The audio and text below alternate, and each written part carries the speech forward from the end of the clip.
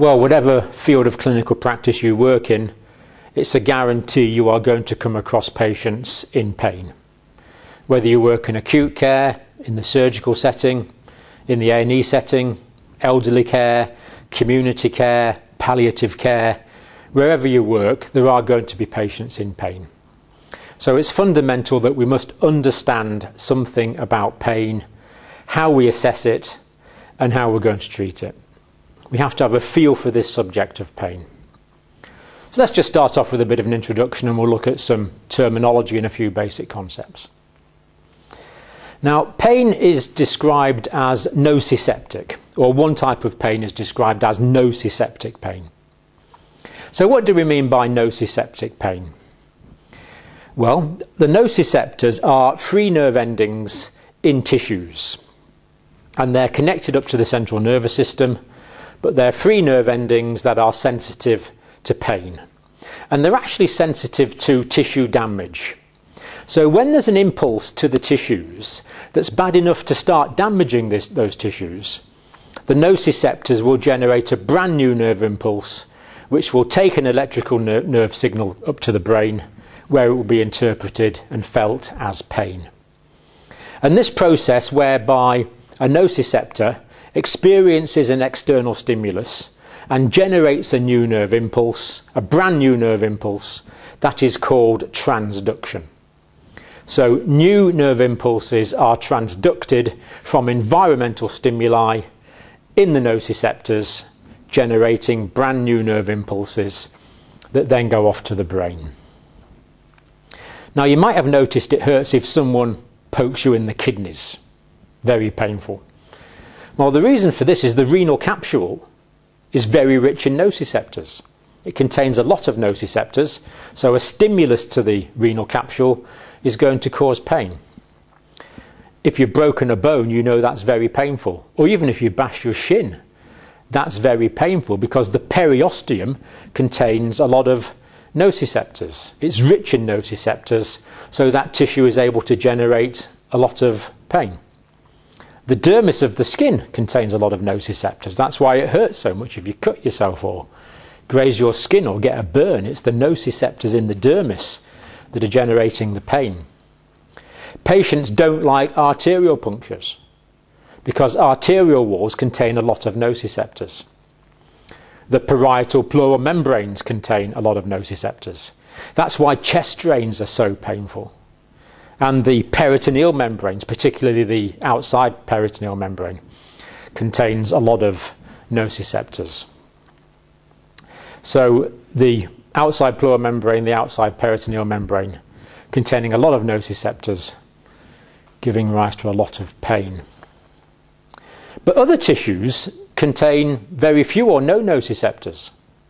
So you might, for example, have seen a biopsy from the inside of the stomach where a bit of gastric mucosa can be ripped out to take a biopsy, and the patient doesn't flinch, they don't feel it, because that inside layer doesn't contain nociceptors, so it doesn't generate pain when it's damaged.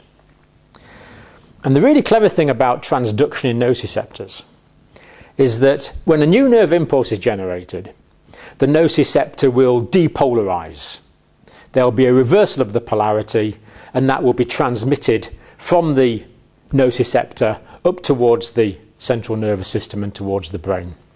But that transduction, that depolarization that generates a new nerve impulse, the threshold for when that new nerve impulse is generated is set at where the tissues are starting to be damaged.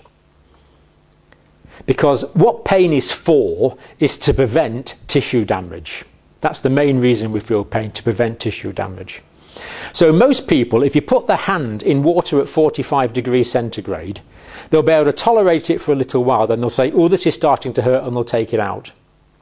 Because if your hand is at 45 degrees centigrade for a period of time, the tissues of your hand will start to be damaged.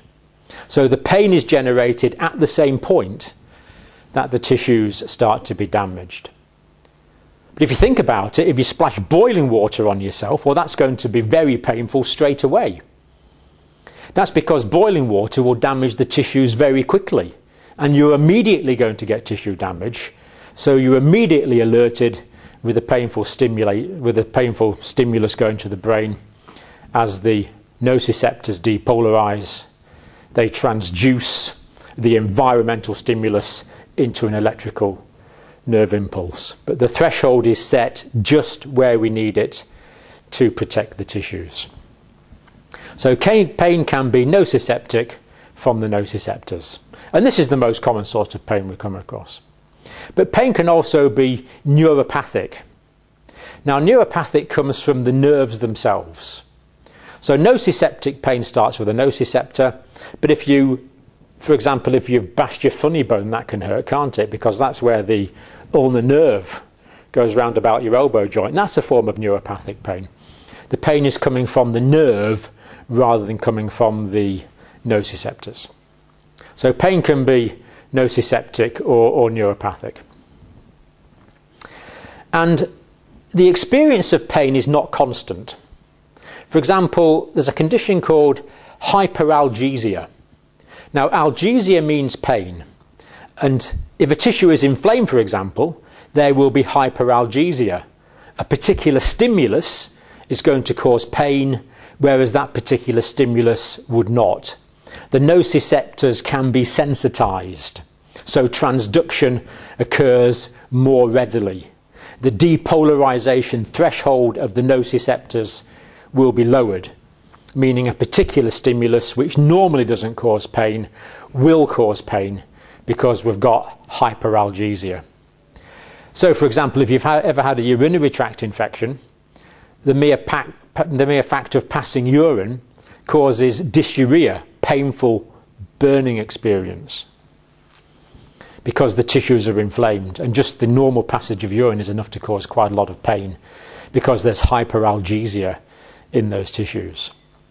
Or if you've seen patients with arthritis, painful joints, a movement that for you causes no pain at all, for that patient can cause a lot of pain because the joint capsules, which are rich in nociceptors, are hyperalgesic.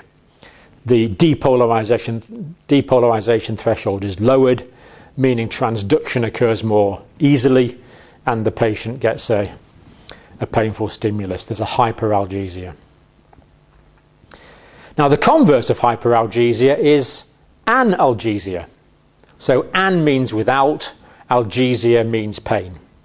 Now, the body has its own analgesic systems that we're going to learn about later. But also you frequently give analgesics, drugs to reduce pain. An means without, gesia, pain, literally without pain. Analgesics, of course, don't always remove pain completely, but hopefully they're going to reduce it. Now, pain can also be modulated, modulation of pain. Now, the amount of tissue damage that someone experiences and the amount of pain that they feel does not have a linear relationship.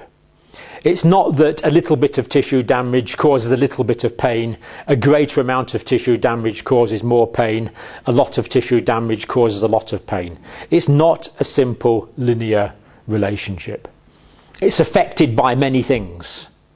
There are many factors that can reduce the amount of pain a patient experiences for a particular amount of tissue damage, or there's factors that can increase the amount of pain.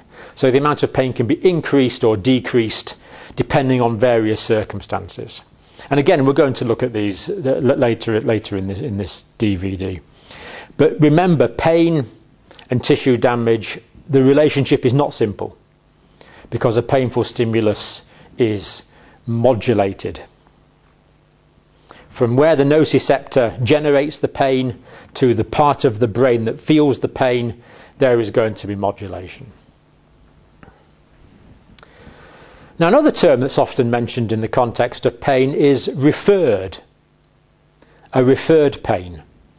Now, a referred pain is a pain that is felt somewhere other than where it is generated. So most people know the heart's going to be round about here, but myocardial pain can often be felt in the left shoulder, the left arm, going up into the neck, going down. There's a distribution of myocardial pain where it can be felt. Pain can be referred. And there's many other examples in clinical practice, and we have to learn these. So, for example, perhaps someone with gallbladder pain might experience the pain in their right scapula, which seems strange, but the pain is referred to a different part of the body. But it's very often referred in a predictable way, so we can learn these patterns. So referred pain simply means a pain which is experienced in part of the body other than where that pain was generated. Probably quite a few of you have heard the term phantom pain. This is fairly well known about. A phantom pain is a pain which is felt in part of the body which no longer exists. So a patient could have had an arm amputated or a leg amputated, yet they still feel pain in that non-existent limb, which is very strange, but explained by the fact that the body is represented in the sensory cortex. So that is a phantom pain. Now, it's useful to think about the components of pain. How is a pain sort of made up? Well, obviously, there's a sensory component to the pain. That is what the patient actually feels, the pain itself. And they'll often describe this. Maybe it's a sharp pain. Maybe it's an achy pain. Maybe it's a gripping or a heavy pain. Maybe it's a twisting pain. Patients will describe the sensory component of the pain, what they actually feel, the painful experience itself. But pain also has a very strong affective component. Now, affect means to do with mood or emotion. Pain is upsetting. It causes anxiety. It's distressing. It's a horrible experience. And that horrible experience is more than just the pain. It's the distress that goes with the pain. So there's an affective component as well as a sensory component. And there's also an autonomic component. So the autonomic nervous system is the automatic part of the nervous system, and particularly the sympathetic autonomic nervous system is going to respond to pain. So the patient in pain may have an increased heart rate. They can be tachycardic. They can be hypertensive. Their blood pressure can go up. Their respiratory rate can go up. They can become sweaty. They can be an autonomic expression of the pain. And pain also has a motor component as well, to do with movement. Now, an obvious one is that people will withdraw from pain. If something's hurting, they'll pull their limb away. There'll be withdrawal. And other times when patients are in pain, they kind of writhe around. We talk about people writhing in agony, and that does happen. You see this in our patients who have severe pain. And yet other patients with some types of pain will lie very still to minimise the pain. And whatever expression of pain we have, we normally like to tell other people that we're in pain. Now, you do get some stoical patients that will just suffer in silence, but normally we vocalise the pain. There's a motor response in terms of vocalisation. We like to tell other people about our pain. So, motor components, lying still, moving around, withdrawal, vocalising in response to pain. Now, what about descriptions of pain? How are we going to describe pain? Well, pain is often described as being acute or being chronic. And what we normally say, acute pain is generated in response to some tissue damage, although we have said that might not be a linear relationship, it can be modulated, or pain can be chronic. And what we do here is we just make up a completely arbitrary period of time, and we say that a chronic pain is a pain which has been there for more than 3 months. It's a fairly arbitrary distinction, but it's what we normally say. So an acute pain is in response to tissue injury or some pathological process affecting the tissues, whereas a chronic pain is present for more than 3 months. Sometimes we describe pain as being superficial or deep, and that's exactly what it says. A superficial pain would involve the surface of the body, whereas a deep pain could be from the bones or from the organs, and the pain often feels like it's deep inside as opposed to a superficial pain. So if we ask our patients where is the pain, they can normally tell us whether it's superficial or deep, which of course can give us some very useful clinical information, especially if we're trying to diagnose what's wrong with the patient at the time. Now, another useful concept is pain threshold, the pain threshold. The pain threshold is the point at which the patient first becomes aware of the pain. So how much do you have to damage a tissue? How much do you have to heat a tissue? How much electric current do you have to put into a tissue before the nociceptors will depolarize in this process of transduction, and the patient will first say, oh, you know, that actually hurts. So that's pain threshold, the point at which a pain first starts to hurt.